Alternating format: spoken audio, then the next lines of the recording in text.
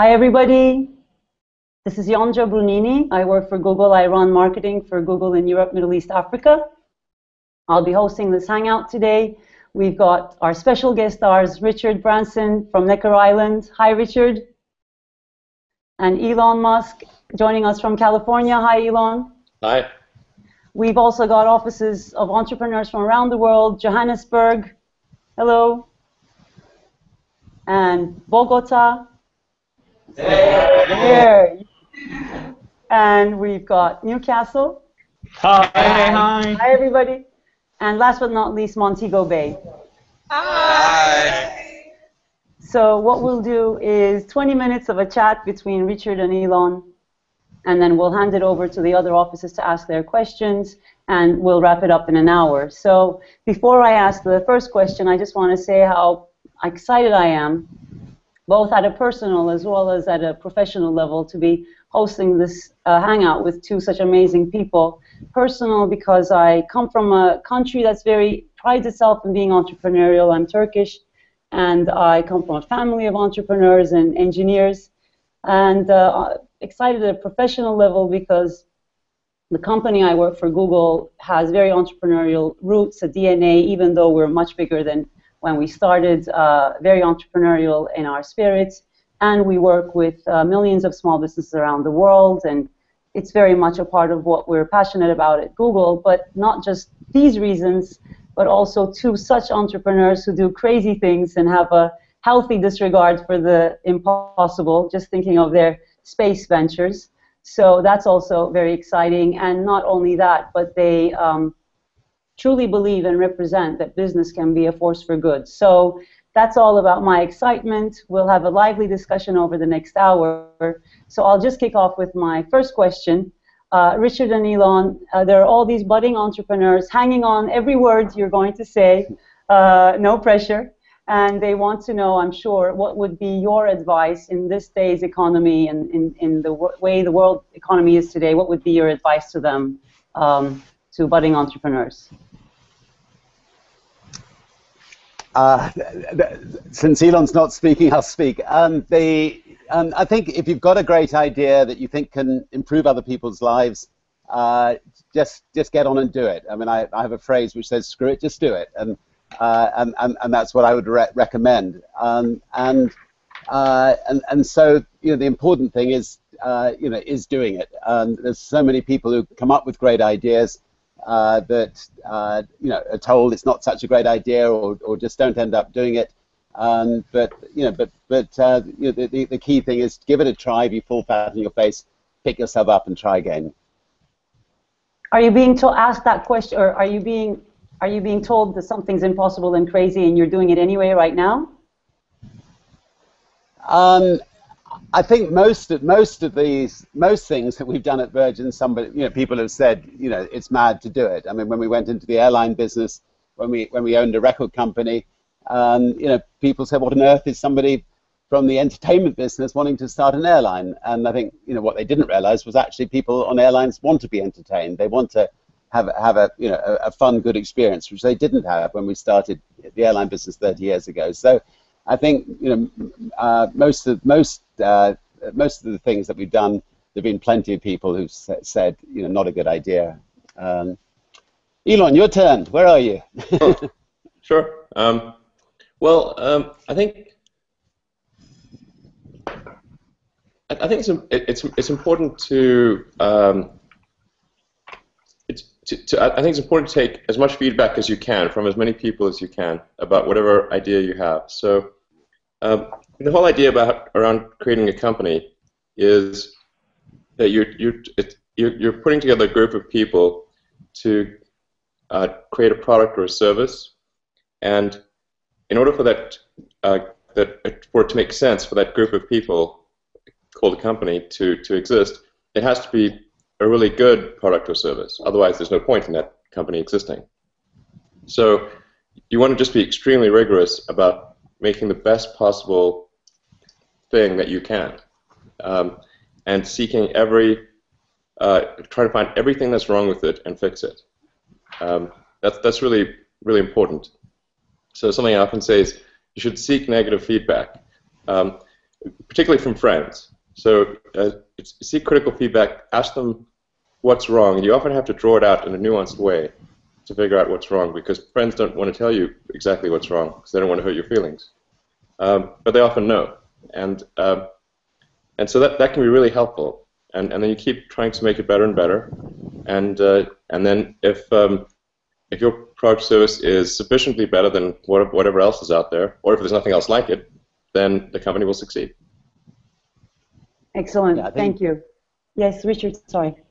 No, I was just going to add to what Elon just said, and that is, it's so important to be a good listener. There are too many people who think they know it all, and like hearing their own voice. But being a good listener, you can get so many other ideas from other people to work out whether your idea is a good one or not.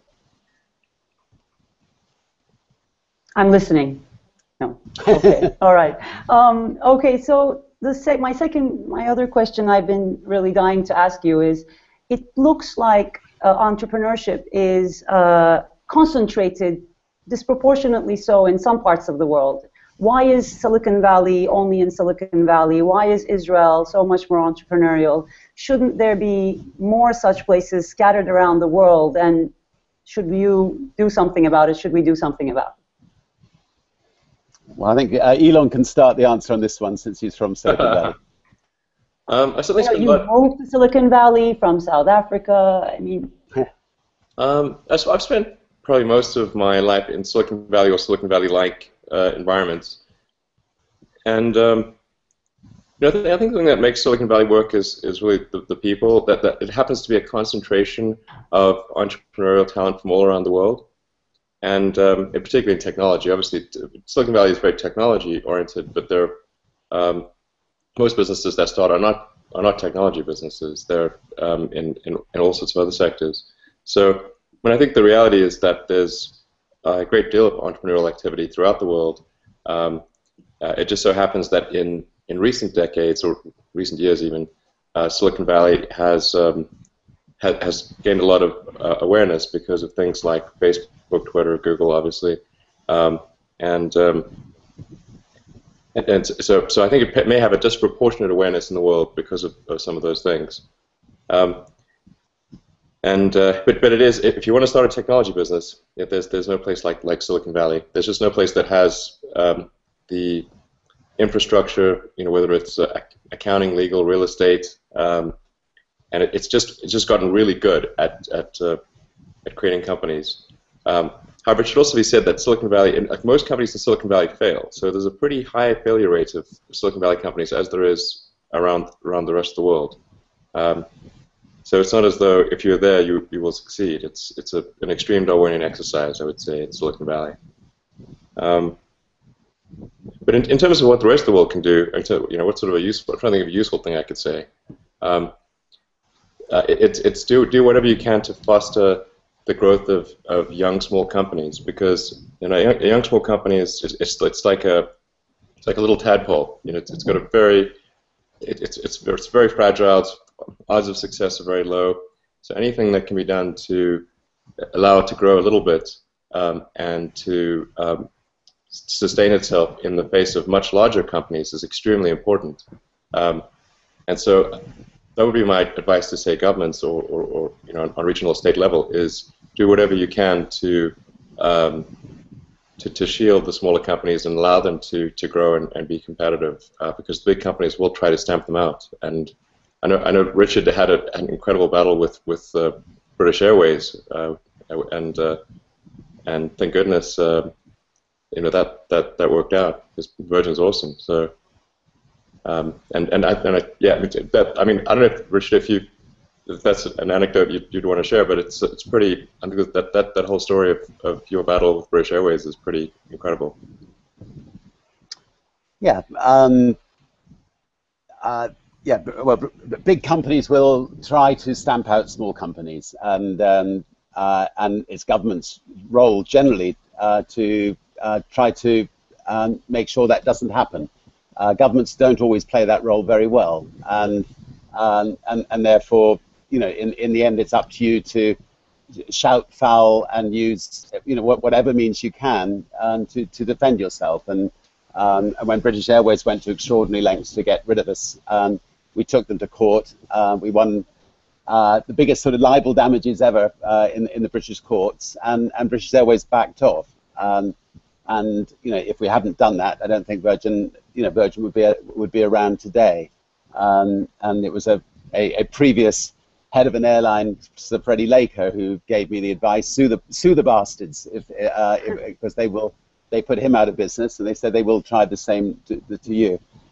In America, we've got United doing everything they can to try to get rid of Virgin America by loading capacity onto all our routes, where it's going to be very difficult for them to actually make money. And we're fighting our corner hard. Fortunately, the quality of the product is so much better than theirs that people will go out of their way to travel Virgin America, and therefore, I think we will survive and we will thrive. And that's an important lesson. You've just got to be the best, the best in your field, as Elon said earlier. Just going back to the original question, I think Silicon Valley has the advantage of being first mover. So they got in there. They built a reputation for having great companies, and therefore they attracted people from all over the world who wanted to go and work there. In a small country like Great Britain, we've urged the government to set up something, where instead of just getting grants to go to university, you can get grants from the government to set up your business and your business idea. And I think that could be fantastic. If you can get £10,000–20,000 to set up your business from the government, or you should be able to therefore attract some money from other entrepreneurs as well, and that's all you need often to start a business. Just getting that initial seed money. So I think if governments could do things like that more around the world, that would be good. Great. Both of you are saying similar things around governments playing a bigger role in this. What about failure? You mentioned this earlier, Elon. You were also saying there's a lot of failed startups in Silicon Valley. How has failure played a role in your success, so to speak, or in your careers, so to speak? Well, in all of the companies that I've been involved with, there's always been a very difficult time. The very difficult time is usually shortly after the beginning, actually. It's when you first start out the company, things seem very optimistic and rosy and exciting. I think maybe for the first 6 months to almost a year, it's pretty good, and then things start to go wrong. It's at least been my experience, and you make mistakes that you encounter issues you didn't expect. You step on landmines, and it's bad, so like years 2 through 4 or 5, usually quite difficult. There's a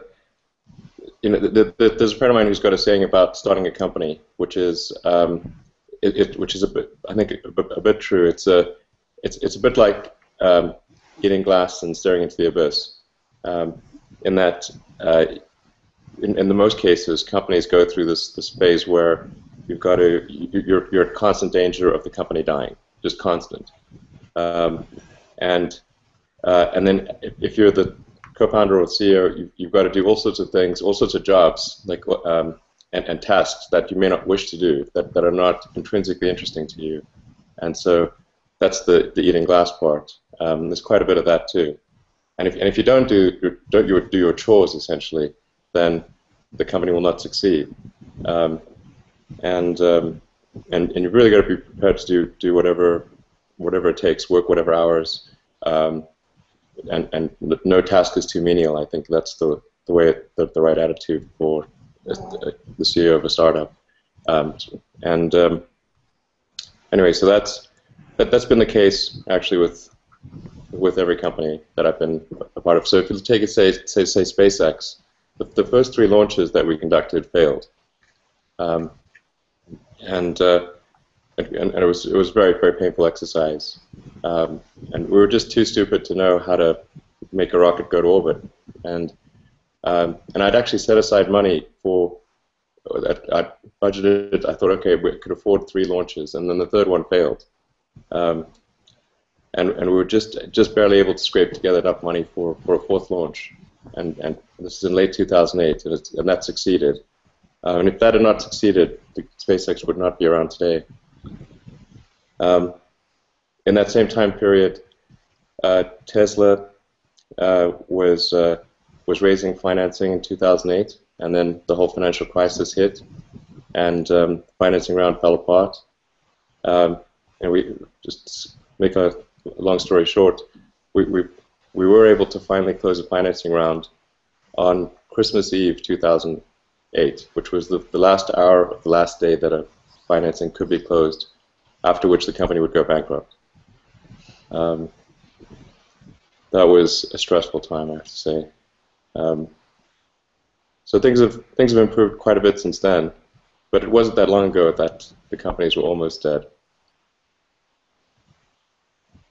Yeah, I think.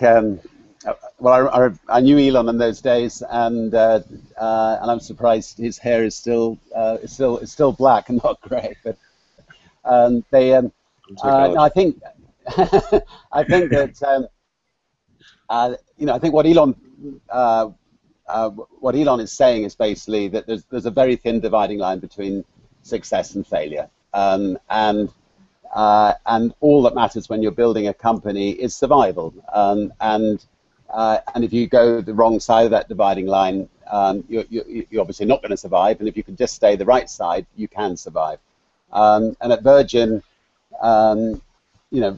we've had similar situations. When we launched the airline, we had a very successful record company, came back to find the bank manager sitting on our doorstep, saying that he will, that was on the Friday, that he was going to foreclose on the Virgin Group on the Monday, and we had to scramble over the weekend to get our overdraft facility down to the level that he wanted it, and then by the end of that week we had to find another bank, and so so fighting to survive is it goes without saying, but it's absolutely critical, and most companies do not survive, so I think the important thing to learn from it is you're going to learn an enormous amount by actually building a company, and if you don't survive, you're one of like 8 out of 10 companies do not survive. So so you shouldn't feel completely downhearted from it. You should learn from that and just try again, and that's what limited companies are for. It's there to encourage entrepreneurs to give it a go, do everything you can to survive, work day and night to make sure you do survive. But if you don't, just pick yourself up again and try again, and keep trying until you finally succeed. And there are many big entrepreneurs in the world who've had companies that have failed in their lifetimes. Thanks for that. I think I'd like to ask one last question to each of you, and then ask the other offices to join the Q&A. First to Richard. Richard, I know you believe business is a big force for good. Can you tell us what you've been doing in that area recently? I think you're doing some really inspiring stuff. Could you share that with us? Well, I mean, business in itself is a force for good, because what you're doing is you're creating something which is going to make a positive difference to other people's lives. So just being an entrepreneur, I think is a very positive thing. Having said that, I think if you are an entrepreneur and you've built a successful company, you can use your entrepreneurial skills to look at some of the seemingly intractable problems of this world and see if you can address them, which sometimes politicians or social workers may not be fully equipped to do. And at Virgin, we've incubated quite a lot of not-for-profit organizations like the Carbon War Room, like the Elders, like the Oceanic Elders, like the B Team, which is our newest not-for-profit, which is designed at trying to get companies around the world not just to think about the bottom line, which is very important, but also to think about their environmental footprint, also to think about people and trying to unite businesses to try to get out there and get on top of the world's problems. And I think if enough business leaders can work in it, we can get on top of the world's problems. But we need every business in the world to give it a go. And Elon, as Richard said, each business, each entrepreneur is, even if it's for profit, can be a force for good, and you've got a lot of work to prove that as well. A lot of my friends told me to ask you about Hyperloop. I just thought if you'd share a few of the latest updates on that. I think you've got an update August 12th coming up, but I wondered if there's anything you could share with this exclusive audience. Well, yeah, I mean, I think, well, just to answer the first part of the question, I mean, a company is, like I said, a group of people working together to create a product or service. So as long as they're not protected by some sort of legislation or somehow, have an unreasonable monopoly on things, then they only exist to the degree that they're doing useful things for their, for other people out there, and so I think it's, good, a forceful good. I mean, there's a little subjectivity as to what good represents, but it's fair to say that most companies only exist if they're doing something useful, and I mean, that's the way I certainly view things for my companies. Is like, how do we make things that people would really like and would find really useful in their lives? That's the goal. It's really pretty commonsensical, I think. And then, well, let's see, on the Hyperloop, what can I say? When I was trying, I could say a bit about where the Hyperloop's coming from and what I think the goal of such a thing would be. I originally sort of started thinking about it when I read about California's high-speed rail project, which was somewhat disappointing because it's not a very high-speed rail. It's got an average speed of, I think, 125 or 130 miles an hour, and takes a slightly circuitous route from Los Angeles to San Francisco. And so it's actually worse than, let's say, taking the plane. I mean, I'd much rather take a Virgin America plane than take the train. And so it seems like, why would one want to do a big expensive project like that, which is slower than alternatives and likely, I think, will be more expensive than alternatives. So I get a little sad when things aren't getting better in the future. Another example would be like the Concorde being retired and the fact that there's no supersonic passenger transport. I think that's quite sad, because you want the future to be better than the past, or at least I do quite a bit. And anyway, so I got to thinking about what could be the best way to get from LA to San Francisco, or essentially what would be the optimal solution in the special case of a city pair that is less than, say, 1,000 miles, and where there's a great deal of traffic between those city pairs. I think once you get to the sort of 1,000-mile range, you should just take a supersonic plane. But less than that, you spend a lot of time climbing and descending. So since the climb descent part is significant for routes less than 1,000 miles, or 1,500 kilometers, or 1,600 kilometers, I should say, it may be better to figure some other means of doing it. So one necessary. So if you think of like the criteria. Apologies if this is going on too long. Just cut me off. No, go ahead. You have to first say, well, what is the right question to ask? Like, how should this be framed? And I think you want a transport mechanism that, let's say, is on roughly twice as fast as the next best alternative, that costs less, that is safer, that is not subject to weather, and is more convenient. Like, if there was such a thing, then obviously, I think most people would take it. In fact, it would increase the travel between such city pairs because of the increased convenience.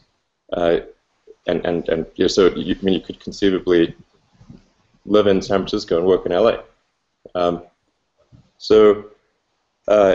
Just as when the Union Pacific joined California, people were saying, "Oh, there's hardly anyone that lives in California. This whole railway line is a silly thing," and they calculated the number of people that would travel as being very low because there wasn't anywhere to go to. But that was because people were going by wagon, which is extremely inconvenient. Anyway, so the Hyperloop, is something that would go effectively faster than the speed of sound. Because you'd have to travel at an average speed of around 700 miles an hour from LA to San Francisco to get there in half an hour.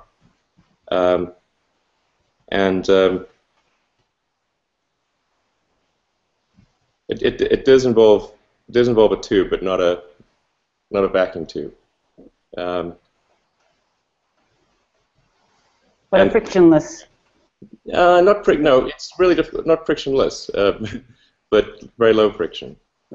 Anyway, the full details, sorry for the laborious answer, will be on Monday. Okay, thanks a lot. It seems like you both have frustration with something as a starting point. I don't know if that's a fair observation. I think I heard Richard say that once, but that's interesting to observe and to listen to as we hear you both speak. But before I think many of the best ideas come out of personal frustration, and I'm sure a lot of the entrepreneurs who are listening have started their businesses from personal frustration, which is an admirable way of starting a business. Absolutely. Yeah. Frustration is good. That's one thing I'll note down from this. So, okay, I know there's lots of burning questions in the other locations to both of you. I'll start with Johannesburg, Branson Center for Entrepreneurship. Gavin? Hi, Gavin. Hi, Richard. Hi, Elon. It's Gavin from the Branson Center here in South Africa. Since we moved here to our new home in Johannesburg in October 2010, the Branson Center has trained and provides continuous support to 500 entrepreneurs from 460 businesses spanning 21 industries. And today we have 70 of those entrepreneurs hanging out with you here at the center. Before we ask our questions, Richard, we look forward to spending some time with you when you next visit your center here in Johannesburg. And to Elon, this serves as a formal invitation for you to visit us here at the center when you next travel to South Africa. All right, sounds good. I look forward to visiting it. Yeah. Our first question is for you, Elon, and it's from our Branson Center entrepreneur, Denise Sherman. Hi, Elon. I'm Denise Sherman, owner of Customized Training Videos. My question to you, you've worked with a wide range of teams and you actively encourage disrupting the status quo. What is your secret to keeping a team of disruptors working well together?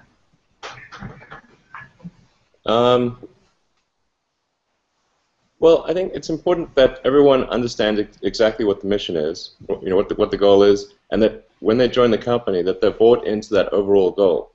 As long as that goal is clearly defined and understood, and people are saying yes, they agree with that goal when they join the company. So they're not just joining, for a salary or something like that, but they believe in what the company's doing. Then I think you can always go back to them and say, hey, look, if their activity is not aligned with the company, say, hey, you need to change your behavior in this particular way, and then they usually do. On rare occasions, when somebody does not, then you have to be prepared to let them go from the team, because it doesn't work if the team is at cross purposes. So. I think that's really important, and the fundamental job of the CEO is vector alignment, is getting everyone aligned and allowing them to work to their maximum potential, and making sure that people look forward to coming to work in the morning, and the result is then people don't want to leave because they're enjoying themselves and they're making progress, and that's what people generally want to do. Thank you. Thanks, Denise. Hi, Richard. Your question is from another Branson Center entrepreneur, Sipiwe Silembi.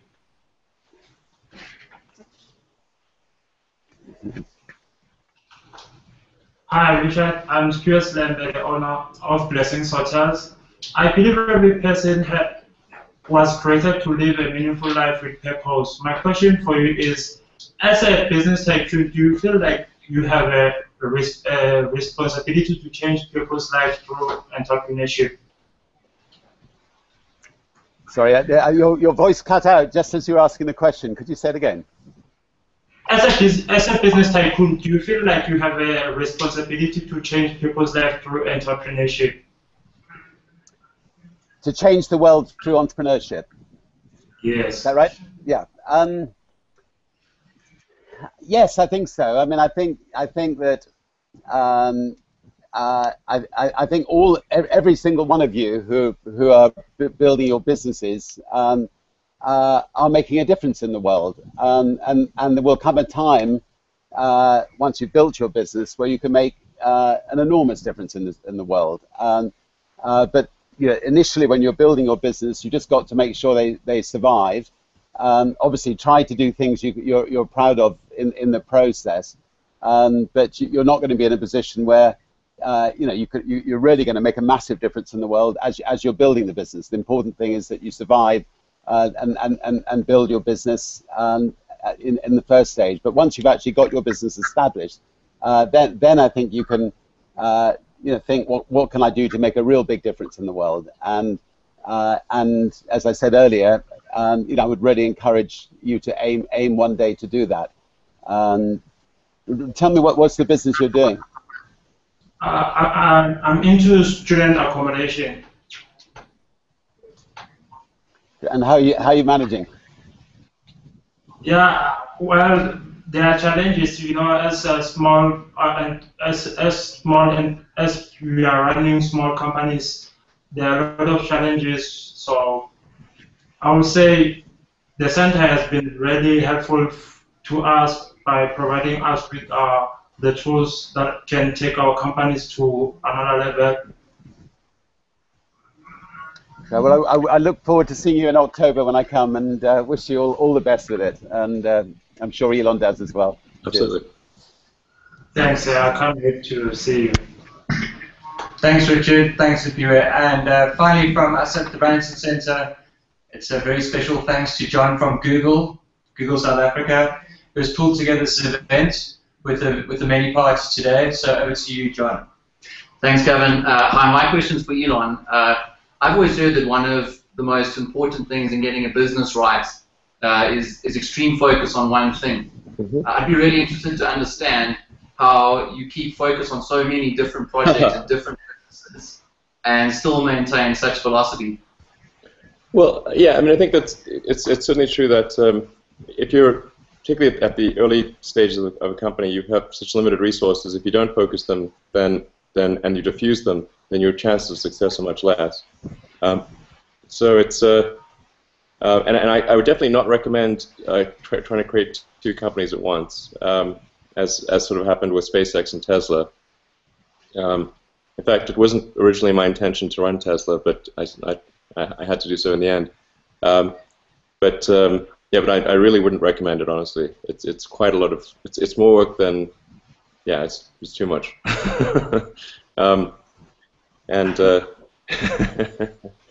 So yeah, I would really strongly advise someone to just focus on one company and throw as many hours as you possibly can. Really work morning till night. Think about it in your sleep. 7 days a week, no breaks, nothing. That's what you should do when you're starting a company. And when I did my first two companies, Zip2 and then PayPal, I mean that was 100% focused. And yeah, I was always hoping that Tesla wouldn't be necessary, but it was when it became clear that the big car companies were not going to do electric cars by themselves, then that's when it became necessary. I think, can I add something there? Please. Sorry. No, I think the absolute key. I mean, I would agree with everything Elon said, but then the other thing I think you've just got to do is quite early on in your company's history is find somebody to run that company on a day-to-day basis who is hopefully better than you. I mean, and most people just don't find the time to go out there and find that really good person, and they get completely they stay completely immersed in it, and but finding the time to find somebody else to then run it on a day-to-day basis then frees you up to think about the bigger picture, frees you up maybe to move into another venture, frees you up to have a family life, frees you up to look after your body and to make sure you're healthy and fit, and if you try to do everything yourself for too long, you'll run yourself down, and you're not necessarily the best person to run the company on a day-to-day basis. You can always find somebody as good as yourself or better than yourself. Thank you very much. Face it doesn't look like he agrees with me. Well, no, it's unfortunately I was not successful in doing that. I tried that at Tesla a few times, but it was not successful. Yeah, maybe at some point in the future. Yeah. Thanks, Richard. Thanks, Elon, for your insights, and we look forward to seeing you at the Branson Centre in South Africa soon. Back to you, Yonca. Thanks, John. I think we've got Pete Wood now from Newcastle, from Startup Loans. Pete, can you hear me? Hi, yes, I can. Hi, guys. First of all, yeah, we're from Virgin Money. We're based in a not-so-sunny Newcastle, unfortunately, in the northeast of England. So, yeah, I'm Pete Wood. I look after social enterprise projects for Virgin Money. And one of the schemes we're involved in is the Startup Loans Scheme, which offers low-cost, low-finance and mentoring for young, budding entrepreneurs. And I just so happen to have 3 of them with me this afternoon. So I'll start by introducing Claire on my right. Claire's running a hair and beauty training company called the #1 Training Academy. Yeah. Yeah. And we have Nikki. Nick runs a food and nutrition business, which is just starting off, called Optimal You. And also at the end we've got Dan. Dan's in the process of setting up a rather unusual business, which is a community cinema. And that kicks off in the middle of September, so good luck with that. And the first question we've got is actually from Nick. So Nick, over to you, and I think it's directed at Elon. Yes, thanks Pete, and hi Richard and Elon. It's great to have the opportunity to talk to you both today. I'm a positive psychologist, and my business, Optimal You, is centered on overcoming client barriers to personal growth. So Elon, I'd like to ask what the hardest thing is that you've had to do in business to date. The hardest thing?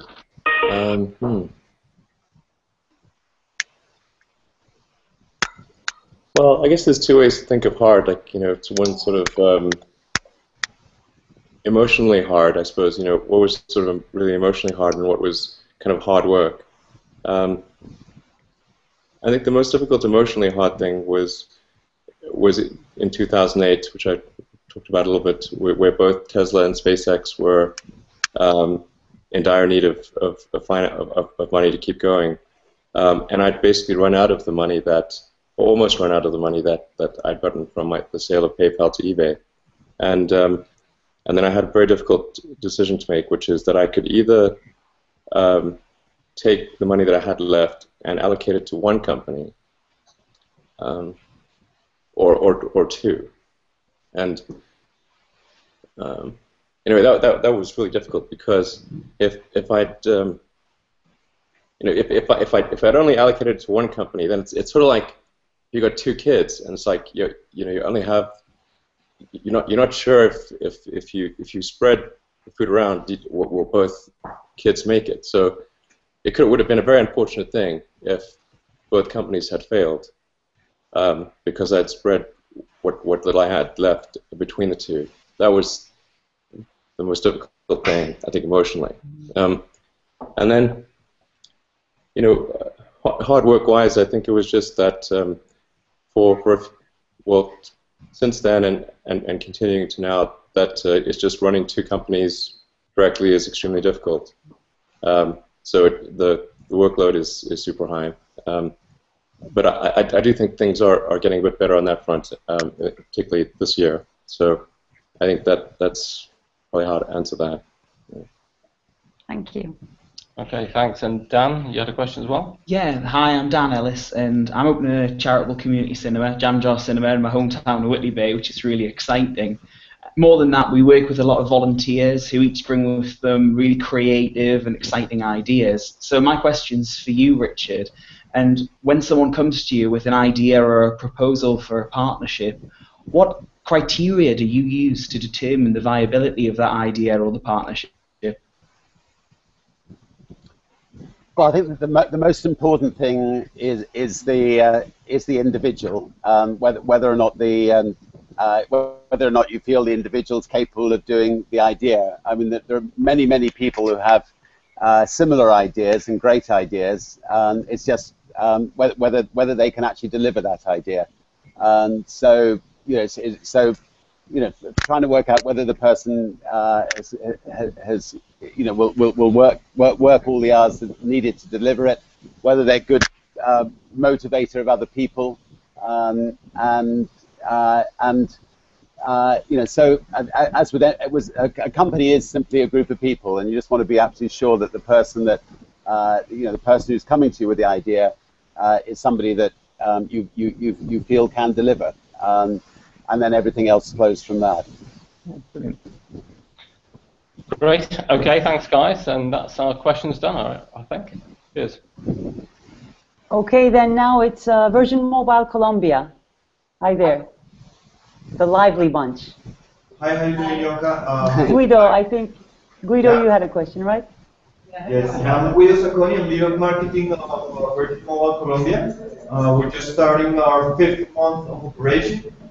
Thankfully, we have had lots of success, but even greater fun. And today we're very happy and proud to be here with Andy for the Future, which is an initiative that Yvonne Cuello leads. Hi, I'm Yvonne. I'm from Andy for the Future. We are an entrepreneurship program that has presence in 5 cities, and we are around 300 entrepreneurs. I'm here with 5 of the 300, Esteban, Camilo, Diego, and Felipe. We hope to see you down here soon to meet all the amazing things that are happening here in Colombia. So I have one question for Richard. Why do you think big companies and corporations should support and get involved with entrepreneurship, and how? Well, first of all, I'm looking forward to coming to Colombia later this year, and look forward to seeing you all there. And it's also wonderful that Colombia's back on its feet again, and that some of the nightmares we've been through seem to be you seem to be able to put into the past. Oh my God, I've forgotten what question you asked now. What was the Can you say it again, please?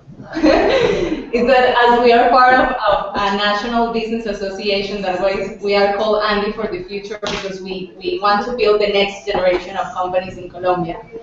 I was wondering, what do you think like the big companies and corporations should get involved in and support entrepreneurship, and how? I certainly feel that people like Elon and myself, who are fortunate enough to, have had the fortunate breaks that have given us the success that we've got, need to help other people who are trying to build their companies, and whether it's through entrepreneurial schools, whether it's giving up. Elon's just given up an hour of his time to talk to people around the world today. Sharing his ideas, whether it's campaigning with governments to try to make life easier for entrepreneurs. I think there are plenty of ways. I think that those entrepreneurs who've been successful can give back by helping other people, get set up. Whether it's even by putting some money aside to help young entrepreneurs, get set up. Very, very small amounts of money can be all that it takes to set up a company. I set Virgin up on a 200 pounds that my mother had managed to claim from a necklace which she'd handed into the police station, and nobody claimed it, and she gave me the money. And it is literally very small amounts of money like that. They can be the start of what can turn into empires, many, many years later. Anyway, good luck to you all in Colombia. Thank you. I'm going to let Esteban ask another question and introduce one of our entrepreneurs. He's actually from Medellin. So I'll let Esteban speak. Hi everybody. I'm speaking on behalf of all the entrepreneurs here in Colombia. First of all, I want to thank you, Elon and Richard, for your time and for this terrific experience of sharing your experiences with us. My question is for Elon, and it's about talent. It is a fact that talent is the most important asset in any company. However, for us, for the entrepreneurs, in a starting phase, it is difficult to recruit and retain talent, not only for the economic perspective. So my question is, what are your recommendations to retain and recruit the best talent in that critical moment of the company, which is the starting phase? Well, it's certainly true that the talent is extremely important. I mean, it's really just like a sports team. If you've got the team that will win is the one that has the best individual players, but then there's a multiplier by how well those players work together, and the strategy that they employ collectively.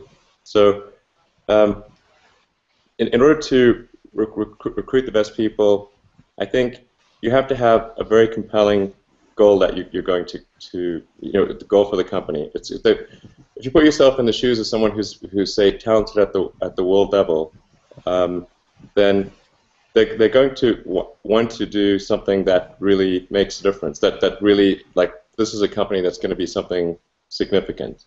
That stands to reason because that's what somebody who's at that level. When it's always self-defining, really. So you have to have they have to believe that this is going to has the potential for a great outcome, and they have to believe in whoever the leader of the company is. So it's critical that you convince them that you're the right guy to work with. And that can be a very difficult thing, particularly when you're trying to attract people from existing companies, because then you're trying to convince them that they should give up something which is a sort of a relatively sure thing for the uncertainty of a startup. So they have to believe that it's going to be interesting, that it's going to change the world, and that their efforts will be rewarded financially. But that's arguably the least important, but it still should be a factor. Thanks a lot. Back to you, Yonca. Thank you. Last but not least, we're going to Montego Bay and the Branson The noisy ones. Sorry, the noisy ones. Go on, show us your noise. Hi everyone from Branson Center Caribbean in warm, sunny Jamaica. It's great to hang out with you again, Richard. Hi, Elon, and everybody else out there. Hi. Since we last hung out, Richard, we have grown significantly. In fact, we've doubled in number with 75 entrepreneurs in-house now. We have a few of them sitting here with us, along with team members. Hey. Hi. And we really wouldn't miss this for anything. So as we're the last ones, we want to move on quickly. We'll start with our entrepreneur, Brian Brown's question. Hi, Richard. This question is for you. The name of my company is Livewire Act, a disruptive marketing and entertainment company. Now, as an entertainer and socially active citizen, I'm increasingly aware of the influences and temptations that can come at you. So my question is, what is the most challenging part of balancing changing the world personally and professionally without allowing the world to change you? Richard? Right, just that was me, was it? What was the most? You just said it once again, and I'll try to get it. I'll try to get. What was the most? What is the most challenging part of balancing changing the world professionally and personally, without in turn allowing the world to change who you are as a person? Yeah, I mean, I think. I'd love Elon to give his answer as well, but I think the most important thing is you know, not to let your business completely absorb your life 100%, especially if you've got a family, or if you've got a partner, you've got children. So you know, trying to get a balance in your life is really important. Trying to make sure you do have the time to look after yourself is really important. And as I said earlier, it is just so important that you surround yourself with other people who can share the burden with you, people who you can enjoy the good times with, get through the bad times with, and who can take some of the load off your shoulders. And so, you know, I think as a good leader does not try to do everything themselves. A good leader is somebody who's willing to, you know, let other people make mistakes as well as make good things. So I think as early as possible, just find people to work with you who can, you know, share the burden, and don't feel that you're the only person that knows all the answers. So on to our second question, which is from entrepreneur Dwayne Samuels. Hello, Richard. Hi, Elon. I'm from Zormis. My name is Dwayne Samuels, and my question is for you, Elon. You've been regarded as today's Henry Ford, and some would even say you're the closest thing we have to Tony Stark. You're conquering transportation and space and land, and also you helped to create a platform for money. What's next? Apart from Hyperloop, what's next? Robots? Teleportation? Teleportation would be cool, certainly. Well, I think I'm somewhat. I probably have a bit too much on my plate as it is with SpaceX and Tesla, and then I still have to allocate a little bit of time to Solar City. Although fortunately, in the case of Solar City, there are some really great guys there that run it day to day and are just fantastic. So I mostly just show up to hear the good news at Solar City. Yeah, so, but as far as, I mean, the thing that I think would be, if I were to start another company in the future, which I don't think would be anytime soon, it would be to try to create an aircraft that is a supersonic, vertical takeoff and landing electric jet. I think that's sort of the ultimate form of transport, with the exception of what I was mentioning earlier, which is city pairs that are really close together and have a huge amount of traffic between them. That's where the Hyperloop would win on that special case. But in the general case, it's a supersonic vertical takeoff and landing electric plane, because obviously it would have some environmental benefits being electric and be quieter. Supersonic, it would be very fast, and if you fly high enough and have the right geometry of the plane, you can make the sonic boom no louder than current planes.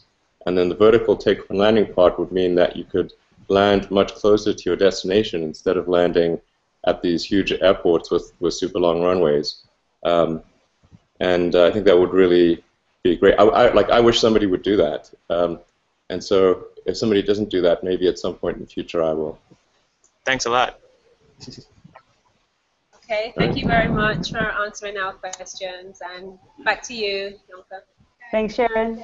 So we've got around 3 minutes left. I guess one thing we haven't done is does Richard or Elon have any questions for each other or advice for each other? Well, we know each other pretty well, actually. We've been friends for a long time. Yeah. So I always enjoy Richard's company. He's always a great guy to hang out with, actually. Usually in real life, of course. as opposed to. And also virtually, I hope. Yeah, virtually too.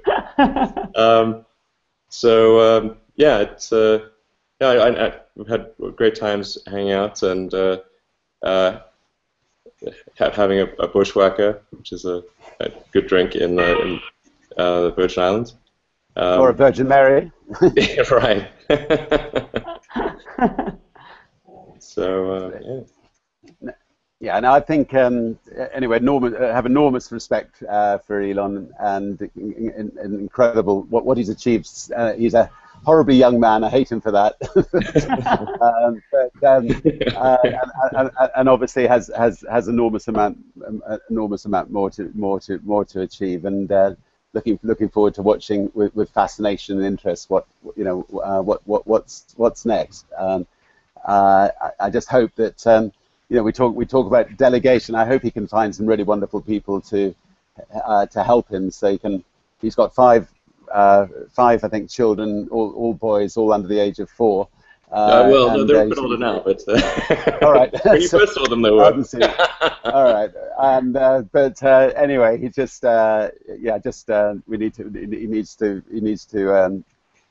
I hope you can find lots of time for them in the years to come, so he's just got to find some good people to help you. I think. I agree. I agree. My New Year's resolution was to spend a bit more time on fun and family this year. So I think I'm making a little bit of progress, and I think you're absolutely right about that. So. Great. Well, hopefully we'll see more of you then. And to all the people listening in, thanks so much for your time, and good luck to all your adventures. And the fun thing, listening to somebody like Elon, with you're all talking about businesses which may be only $10,000 or $5,000 or but out of those you can start thinking about vertical takeoff planes one day. But you have to obviously start from scratch, build it, and it takes many years to get there. But dream big, and one day those dreams hopefully can become reality. And good luck to all of you, and thanks very much for your time. Absolutely. Thank you. And thanks to Google. Thank you, and thanks, John, for organizing this. Thank you so much, Richard and Elon. Cheers. Thanks. Bye-bye. Thanks, guys. Thank you. Cheers. Bye-bye. Bye.